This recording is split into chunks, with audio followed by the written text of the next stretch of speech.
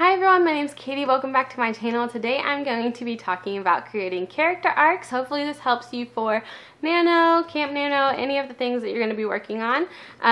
Emily Bourne recommended this and outlining, how to create an outline or something like that.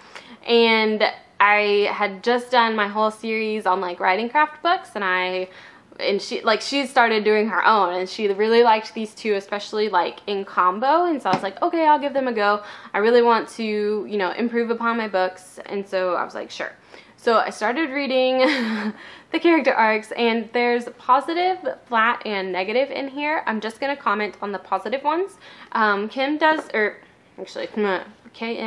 does a lot of really great examples throughout. I'd actually, back when I was starting to learn how to write, had like absorbed every page on her website. I feel like I think a lot of this information is on there if y'all can't buy her book, but I'm going to be putting some of my little cliff notes in my members only page, so be sure to sign up for my newsletter if you haven't, and then you'll get access.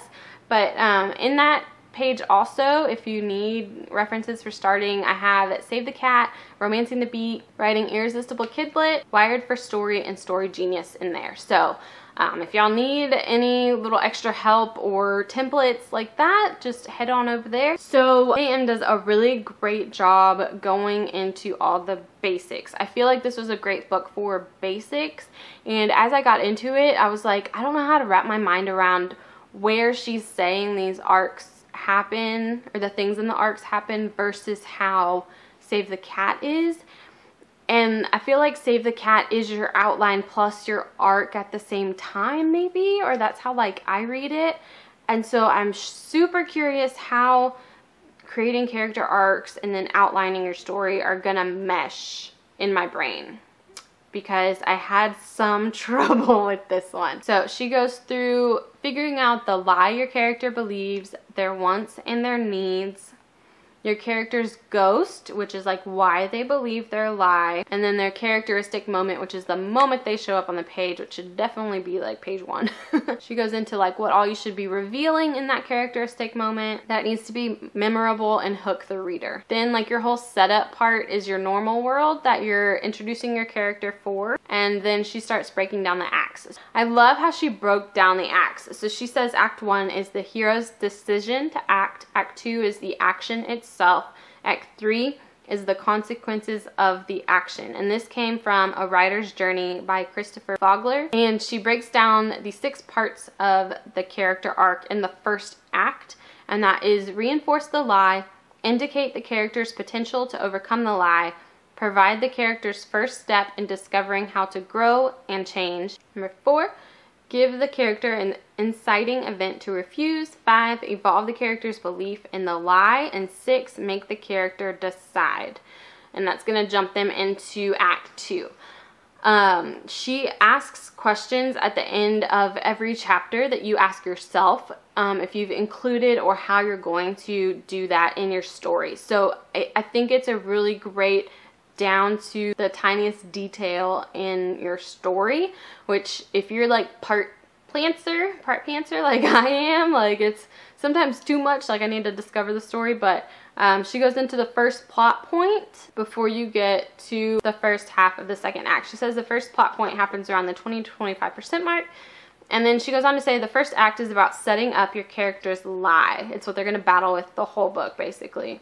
The second act is about destroying the lie and helping the character find the truth that will allow them to combat the external conflict and grow into a whole person.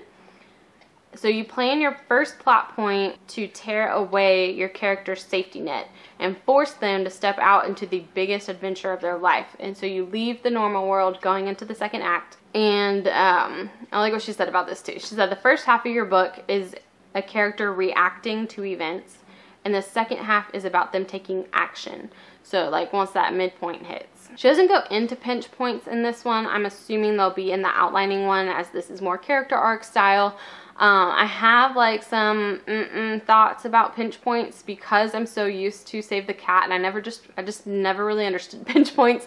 As much as I read it on her website, I was just like, whatever, I feel like I'm forcing stuff. So I do recognize it when it's in other people's books. I just don't know that it's a style that I want to use. So then for the second act, she also breaks down the different parts of the character arc, like I said, for the first act. And she like does a whole thing, a whole chapter on the midpoint. And then she gets into the second half of the second act, and she keeps breaking down your character arc, like what your character is going through that whole time. And then after she breaks it down, each chapter ends with questions to ask. She says, use the first half of the second act to explore the depths of your character's personality, beliefs, and desires to create endless possibilities for fun, conflict-powered scenes, which in my brain screams fun and games in the beat sheet. At the midpoint, she says, this is when your character finally gets it. The puzzle pieces fall into place, they realize what they must do to win the conflict, and they adjust their actions accordingly. They identified the truth your character must recognize and create a mind-blowing scene to support it. It should be one of your most memorable chapters in the book. When I read that, I was like, mine aren't. They're like, oh, we're official now. Oh, we had our first kiss. Like, I don't know that they're like memorable, but hopefully my whole book is memorable. So the second half of the second act, your character is learning the value of implementing the truth into their life. They see the truth in action and begin to value it more than they value the thing they want. But out of habit, they'll betray the truth. However, they're too far gone on the truth to fully abandon it. They're already a changed person, and they'll prove that in Act 3. So the third plot point, the most important moment of their arc, is the low moment in their story, and the lie appears front and center, and they have to confront it and defeat it. So the low point, so like I kept comparing this to Save the Cat. So I was like, okay, they're in there, you know, all is lost, darkest night of the soul, before they go into Act 3. And so I think this is kind of where that hits. So it rips away their options and forces the character to be honest with themselves about themselves and their situation. In the climax, they'll rise from the ashes ready to battle from a place of inner wholeness. So they're like really struggling with their lie and fighting it to overcome it. So this brings us to the third act. So they did the thing that brought them to their lowest low, and now they're wondering if going for the truth instead of the lie was worth it. Like, if they lost somebody, was it worth losing them? Should they have just kept believing in the lie? This is where you're going to be tying up any loose ends that you have. You're going to test the character's devotion to the truth and their growing pains and shedding the lie to move forward to face the ultimate test in the climax. The climax in Save the Cat has like those 5 parts, and I never do them fully. I don't know how to do them in a contemporary very well, and I probably should read the examples towards the back of the book more, but KM did a few examples that I had read and then some that I hadn't, so I was just like on those, but I did enjoy her examples that I knew what she was talking about. There's a lot in Save the Cat that I was like, I haven't read this or seen this, I don't know what this is. So the climax is the reason for the story. The protag hangs onto the truth to defeat the antag.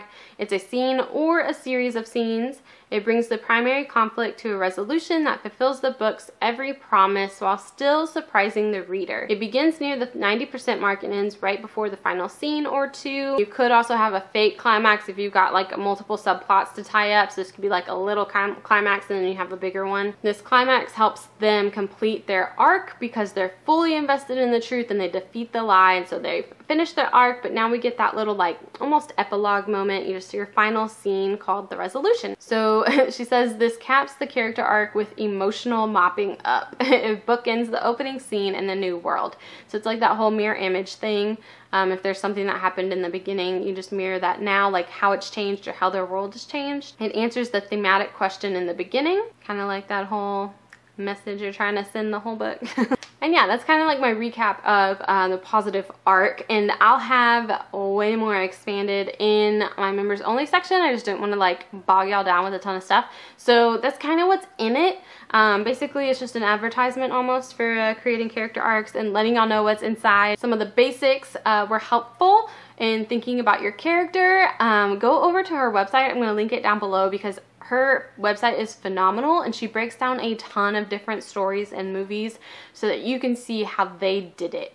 And yeah, I just love her. She breaks down outlining on there too, and she explains pinch points more, and she goes through your characters, like their lie, their want, their need. Like, she super breaks it down for you guys. If y'all need any help on that, head over to her website. But anyways, I hope y'all enjoyed this one. I'm still I will get back with y'all if I read the outlining one in time, but like I said, I'm kind of like a pantser discovery writer, so I think for Nano I'm just gonna like write and then come back to these books and be like, okay, now what how do I do this?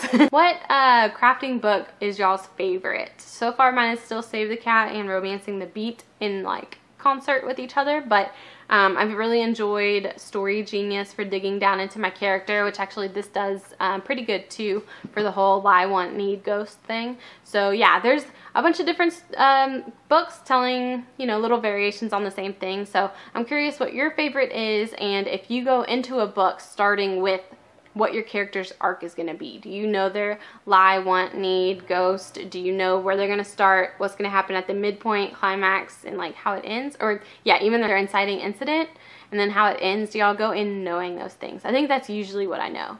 I know enough about my character arc, but not all the in-between business. Thank y'all so much for watching. I hope y'all enjoyed it. Give this a like, share it if you want to, hit subscribe if you'd like to. Good luck with Nano or your writing project if you're not participating in Nano, and I will see y'all next time. Bye!